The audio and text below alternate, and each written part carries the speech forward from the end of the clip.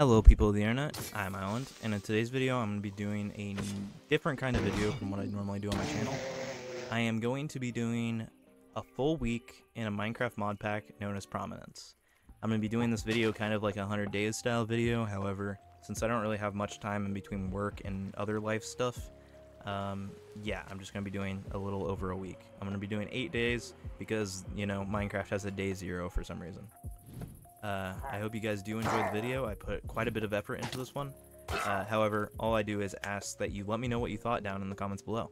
Anyways, let's get into day 0. I started off by creating the world and naming it Prominence Burn after an attack of a not so great father figure. Let me know down in the comments below if you know whose attack this is. Anyway, I then immediately get into the world and head for a tree. For a few reasons actually. Number one, of course, being that's how every Minecraft world starts, but the other reason is in order to start the quest line of this pack, you have to obtain a fruit or a vegetable, so obviously I decide to head for an apple straight away. After claiming the early quest, I start to create some wooden tools. As I do this, however, I realize that by putting a stick in the crafting table, I could create something called a spirit stick. This item has the ability to transform into a sword called the spirit sword, and as I activated the stick, soon it became a fiery sword. From its description, I found out that the sword had an ability that allowed me to gain a stack of burning spirit. Burning spirit adds more power to my attacks, however, if I surpass 5 stacks, I will begin to burn myself. Which you know is pretty scary, but also pretty awesome that my early game power will also have some drawbacks. After dispatching of some of Wooloo's skinnier cousins, I chopped down an apple blossom tree. These trees are actually quite interesting because most of the fruit trees in this mod pack have to be crafted with the fruit and then some random sapling, but these actually drop the correct sapling, which is pretty nice.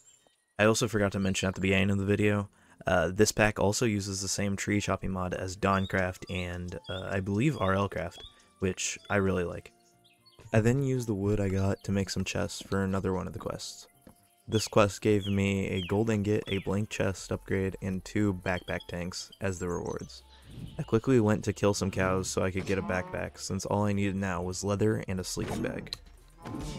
After obtaining the leather, I went out and searched for some sheep to make a sleeping bag out of. However, I came up empty-handed and eventually found a mountain to dig into the side of for the night. After arriving at the base of this mountain, I made some stone tools and began to mine some copper for future upgrades to some chests and whatever else is in this pack. I then mine out a small room for me to hide out in overnight and even put up a wooden door. After setting myself up to hide for the night, I looked through the quests for a little bit and realized that I had already killed a sheep. And actually, I had already killed 3 of those Mareep wannabes. So after realizing this, I made the sleeping bag for the backpack and quickly fell asleep and slept away night 0. I woke up on the morning of day 1 and began mining some coal. After gathering some, I also grabbed a little bit of tin from the Tech Reborn mod, and then headed around the hill to observe my surroundings. In the distance, I spotted a quartz building and decided to check it out soon. Along the way, I picked up some random crops such as pepper and even apple trees. I also got some mystical flowers from the Botania mod, which I have no idea about. I also crafted the blank chest upgrade into a copper one to complete a quest. Doing this only gave me some XP. However, I also completed the backpack quest earlier, so this gave me a diamond. With the XP I gained, I decided to level up some of my stats. That's right, in this pack you can actually upgrade stuff like your health and attack damage. However, each level costs 5 XP levels. I ended up with 3 available points to spend, so I decided to use 1 on Constitution for an extra half a heart, and 1 on Strength. I also put 1 into Fire Magic for some reason. While walking around, I discovered a small camp-like area with barrels and composters with bone meal in them. This wasn't much of a find, however right after this I discovered a meteorite and went to break it open.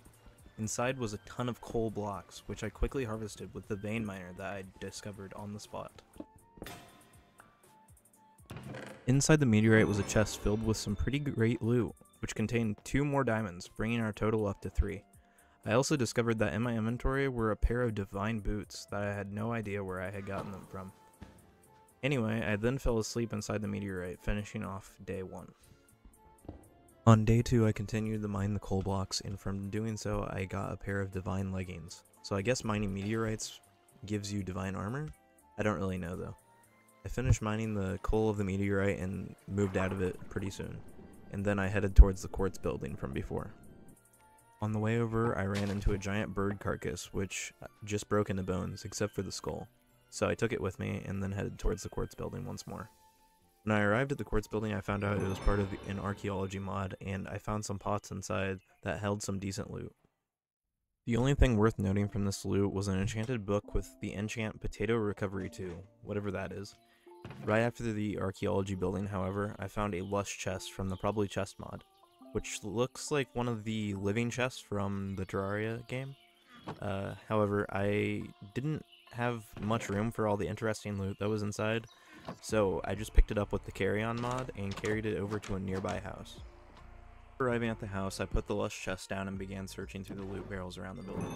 There wasn't much of anything of importance in these barrels, so I went upstairs to do the same, where I ended up finding a fisherman and 2 beds. I decided to take one of the beds with me. However, soon after realizing there was way too much loot for me to carry, I decided to put the bed back and stay in this house for a while. I shoved all my stuff in the lush chests and then realized that I really needed to do some sorting, so I put it all in a bunch of different barrels around the house. While doing this, I added some barrels around the building and even put some up to look like cabinets. When I finished sorting all my loot out, I decided to take a brisk night walk. Right outside my door was yet another lush chest.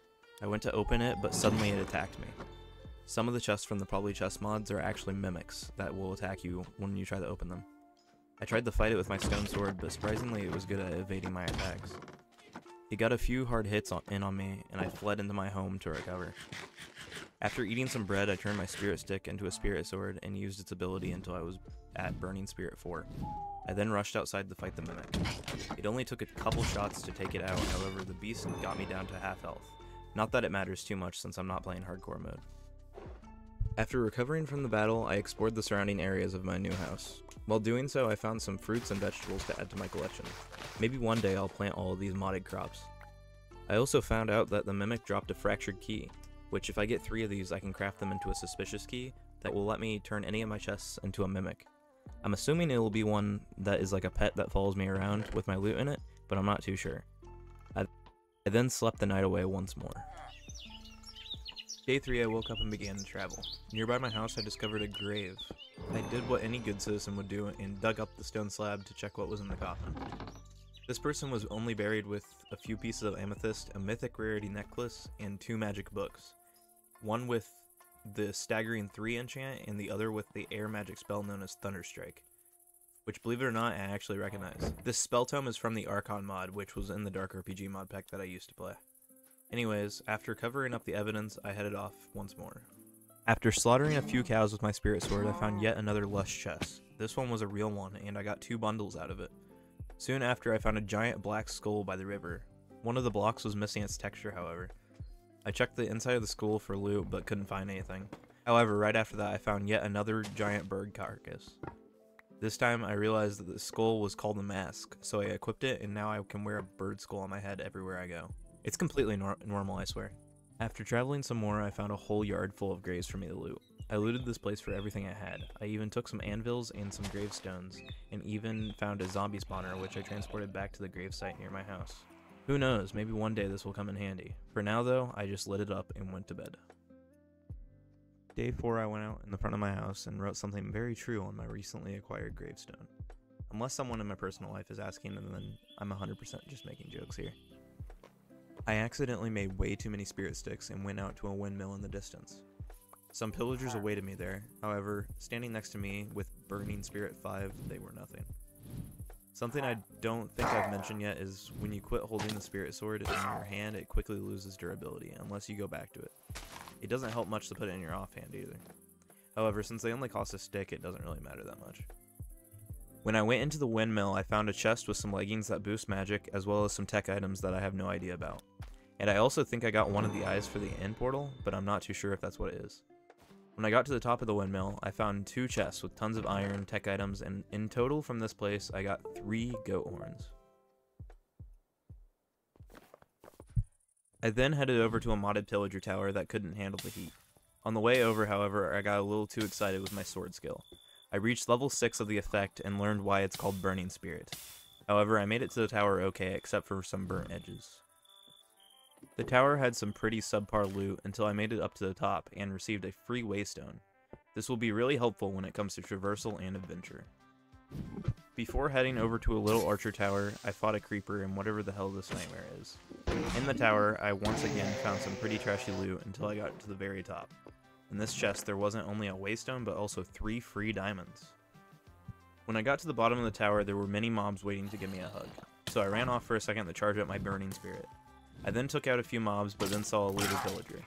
Yeah, I may be able to take most things out, but I don't think burning spirit would carry me through a raid. So I decided to go home and drop some loot off. On the way, I decided to level up a bit. I had 2 skill points, so I put 1 into health and 1 into luck. On day 5, I set up one of my waystones and labeled it home, and then decided to mess with the carry-on mod a little bit. I did this by carrying a water buffalo in my house, and then going upstairs and messing with the villager as well. I then went back outside and brought back someone I expected to give me a mission to kill one of Michael Jackson's underlings, but all it did was squawk. Also, when I looked up, the water buffalo was nowhere to be seen, which was pretty weird considering I didn't leave the door open or go very far. In order to replace this hairy beast, I brought in yet another squawking menace. I then headed off to a village I saw on my way back from the mage tower the night before. However, on the way I got distracted by a coral chest. All that was inside was a new ring, some iron, some coral, and some other water items. In the distance I saw a building from the boss's mass destruction mod, I think. However, some of the textures were missing. I found another lush chest, but it was just another mimic, so now we have 2 fractured keys. By the time I made it to the village, it was already dark. I found a bounty board, but none of the bounties were worth hunting. I also found a ton of hunter buildings, so I got quite a bit of leather and ender pearls out of them. It feels quite liberating to be able to steal from villagers again with no consequences after playing Dawncraft for so long. Oh no, my inner sociopath is escaping. Anyway, I claimed the waystone of the village, which was being watched over by a clay golem. I then went to a wizard shack and got some wands that I have no idea how to use. However, in that shack, I did learn that if you use amethyst on an item frame, it'll turn it invisible. So I may use that later on in the video. I then went to the blacksmith and found a lotus flower from Botania. I don't know what it does in this mod, but I really could use the energy from a lotus drink right about now. Outside the village was a small circle structure. I walked up to it to begin to scold it for breaking the #1 rule of Minecraft when it lit up. It was a portal to what I'm guessing leads to the Dead Cells dimension, because it's from the Mind Cells mod. I've played a little bit of Dead Cells, but I don't know too much. However, I do recognize some of the items in JEI, so I am quite excited to check it out. However, I don't do it this week, so let me know if you want to see it in the next installment. I marked the portal on my map and then began to sort my inventory while an ogre walked toward me. I thought I was prepared, but I'll just let you guys watch what happened.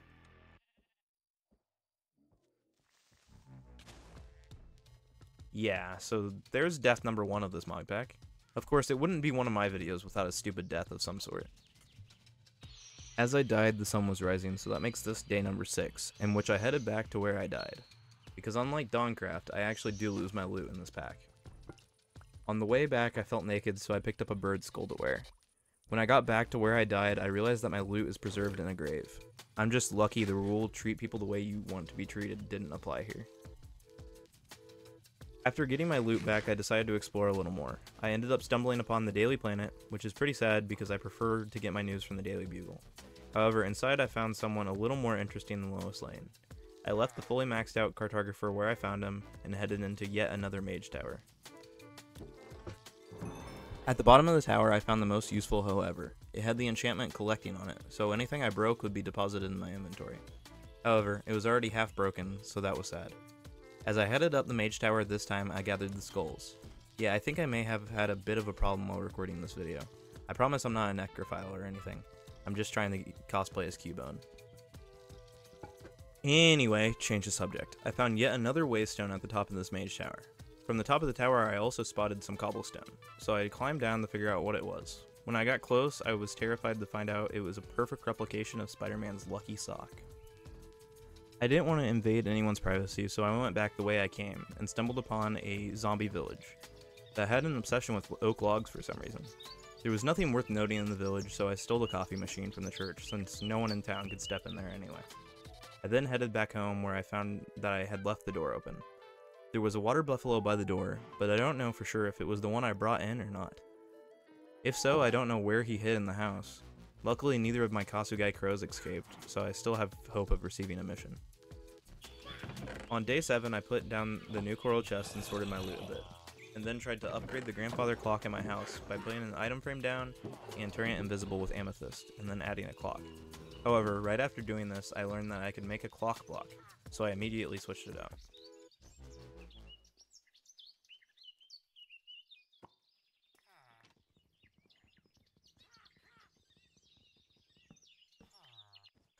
I ended up crafting an iron backpack because I thought it would gain more storage space like the ones in Dawncraft. However, all it did was make my backpack uglier and gave a little bit of armor. I wasted a block and 8 iron on it, and I can't even upgrade it into diamond or netherite without shearing the iron off. I then went to start a farm with all the crops I had obtained throughout my 8 days on this world. I made wooden buckets for the water because why not, and I worked hard to make a row for each crop. I worked into the night and eventually got snuck up on by a creeper who made me lose some of my crops entirely. While trying to choke a mission out of this raven, a demon actually showed up behind me for me to slay. And I 100% stood up to him and did not run like a little bitch. Anyway, with my bright red flame blade, I took out the demon. However, right after, the creeper blew up the front of my house, and since I had no extra spruce wood and he just completely obliterated the blocks, I had to use a placeholder of oak. And since this was the end of the night 7, I couldn't really go hunt down spruce wood. So yeah, for a parting present, I'd received a disfigured home. What a great way to end an amazing week of modded Minecraft. Anyway guys, that's going to be the end of today's video. I really did enjoy working on it, so if you guys did enjoy watching, please let me know down in the comments and I'll continue. Who knows, maybe one day I'll reach 100 days or more on this world. Also, if you want to see this type of video for another pack, feel free to let me know and I'll get it out when I can. Also, if you would like to see this in like a hardcore style, like how most 100 days are edited and stuff, let me know down in the comments as well, because I would really like to try it. However, there's no promising that I'll reach anywhere near 100 days on one of those packs, because as you saw in this, I couldn't even survive a week. Comments are all that I really beg for you to leave. However, if you wanted to see more of my content, you could do the other things so the algorithm pushes my videos to you. But other than that, guys, thanks for watching, and I'll see you when I see you.